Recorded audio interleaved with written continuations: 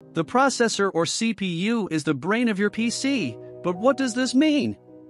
Which processor should you buy for your PC? What are the differences between AMD Ryzen and Intel processors? Can an old $10 processor compete with $200 processors? These are doubts you might have if you are thinking of buying a new computer, but also if you want to learn about the components of a PC.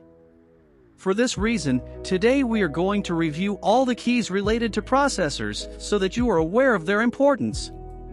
We have done dozens of tests for many hours to check all this, so you don't have to. This video is part of the Build Your Gaming PC 2 series, where we go over all the keys to the different components of a PC. Check out this playlist to learn all the keys to the other components of a PC. I hope this video is what you were looking for, and I wanted to emphasize that it has been possible thanks to your support. If you want to see more videos like this on the channel, it is vitally important that you subscribe, since the vast majority who watch the videos are not subscribed, and bringing relevant content is complicated if our community does not grow in numbers.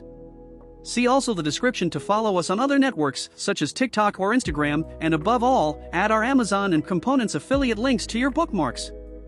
That way, despite paying the same price for your online purchases, you will be contributing directly to this channel.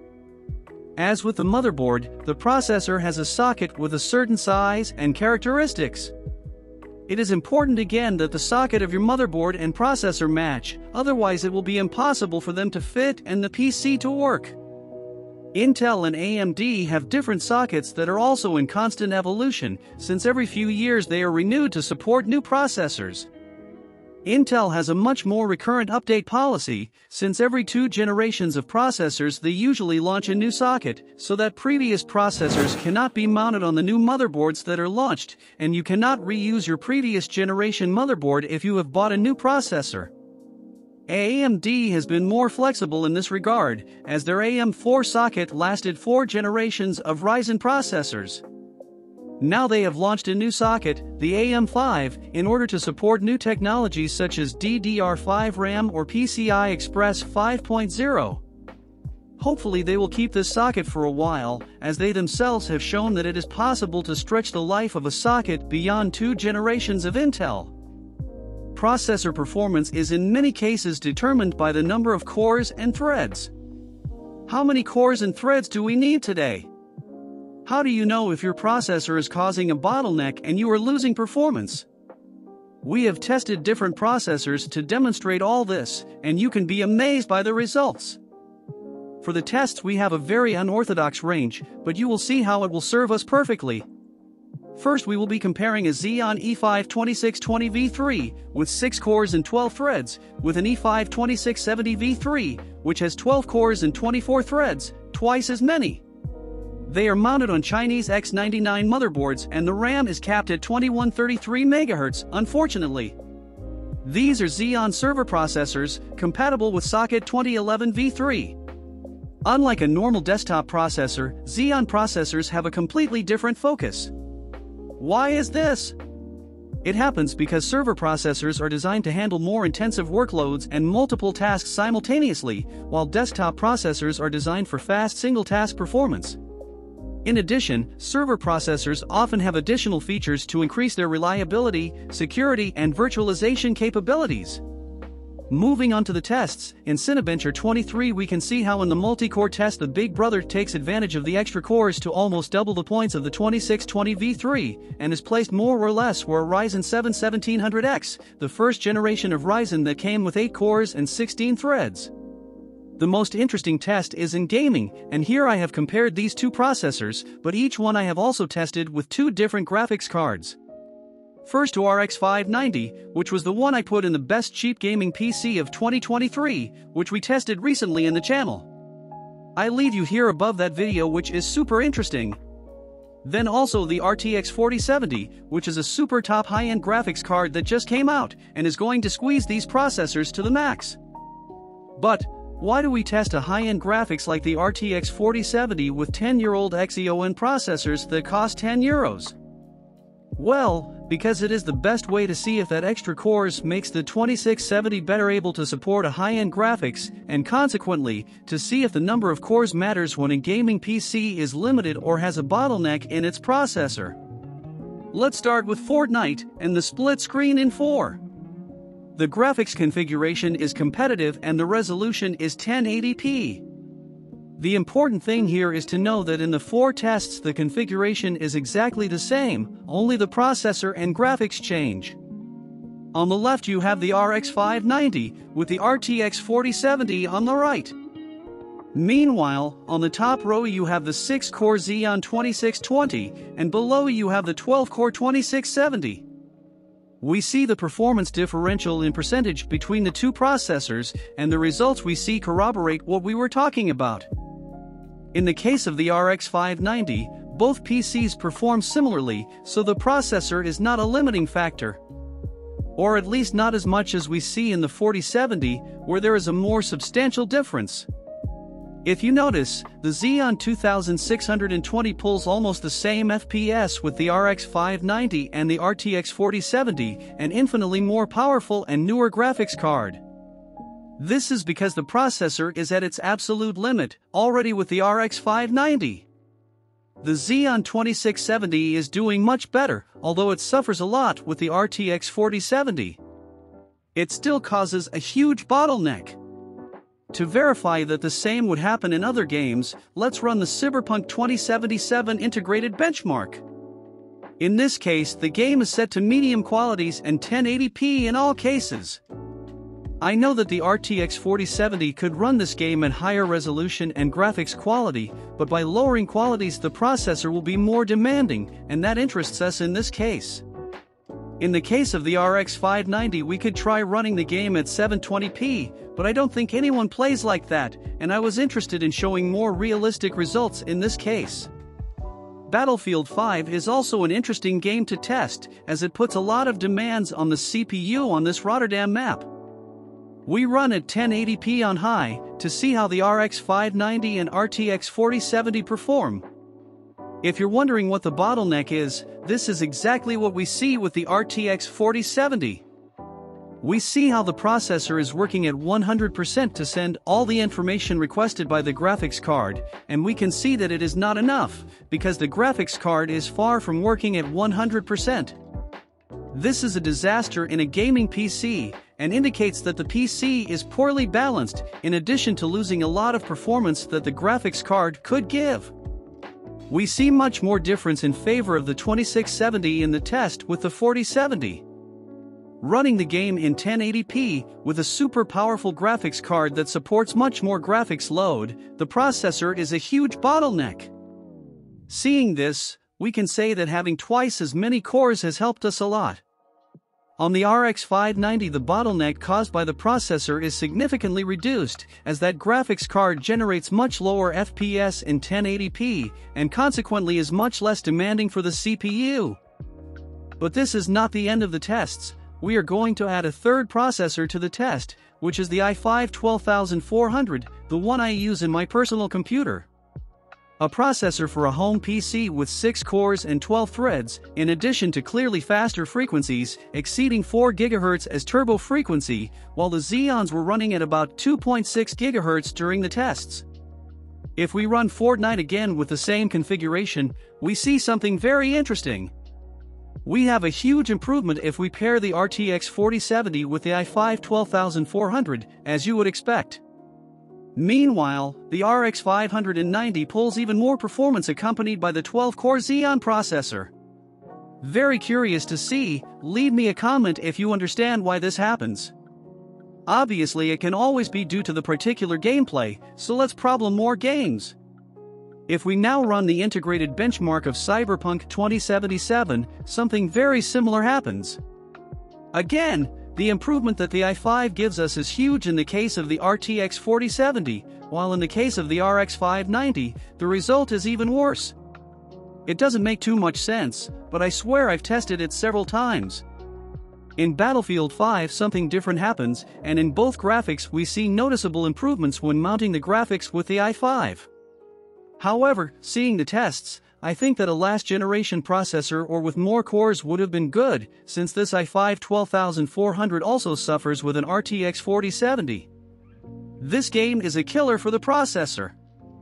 What we can establish from what we have seen is the following: from a certain number of cores, at least from 4 or 6, it does not matter so much the number of cores and threads that the processor has, and it becomes much more key how fast those cores are. In video games and with graphics cards that are currently low-end like an RX 590, the processor does not matter so much either, because the graphics card itself is the limiting factor. But in tests with the RTX 4070 the difference is more serious. We can see that this graphics card does need a processor that is up to the task in order to bring out its full performance. But beware, we are taking the PC with the RTX 4070 to an absurdity.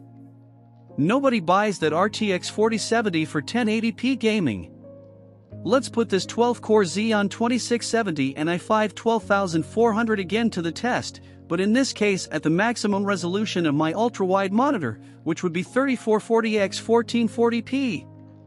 We could say that this RTX 4070 is meant to run games at these types of resolutions, which in this case is somewhere between 2K and 4K, so this test is going to determine if this Xeon can measure up to an RTX 4070 in a more realistic scenario.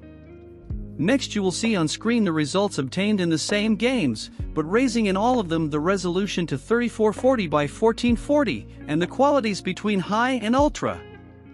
With this we are considerably increasing the graphics load of the game, and consequently, the graphics starts to be more important.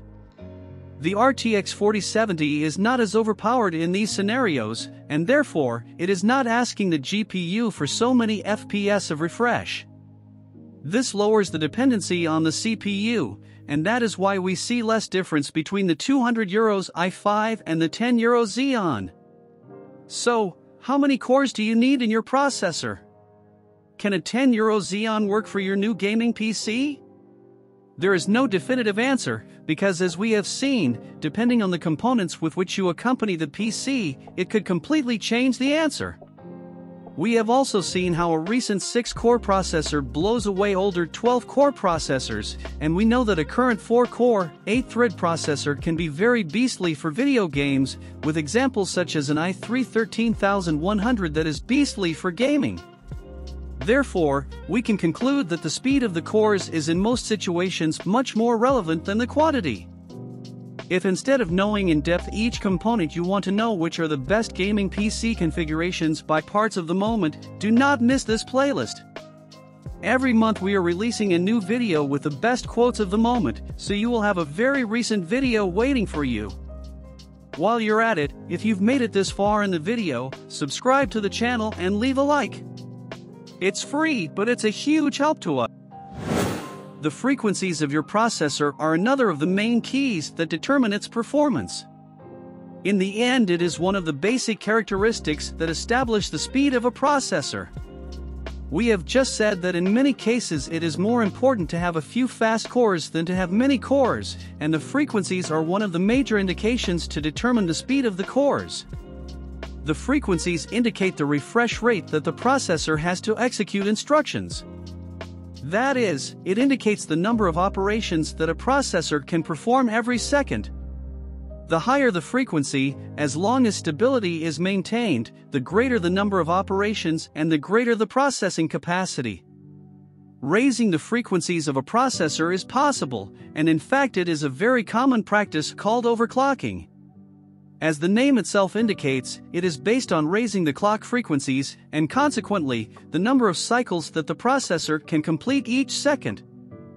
Generally, squeezing processors and raising their frequencies usually implies a rise in power consumption and consequently, also in temperatures.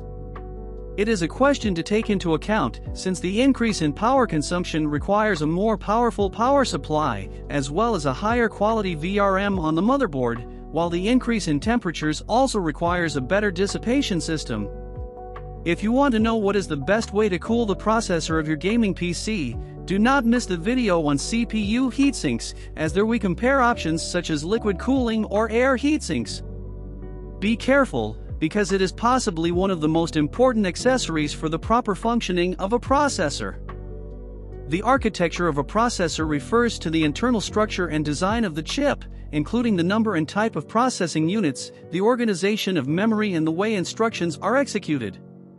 Each processor manufacturer has its own proprietary architecture, such as the x86 architecture of Intel and AMD, or the ARM architecture used in mobile devices, and Apple, for example, in its laptops. On the other hand, the manufacturing process of a processor refers to how the chip itself is physically constructed.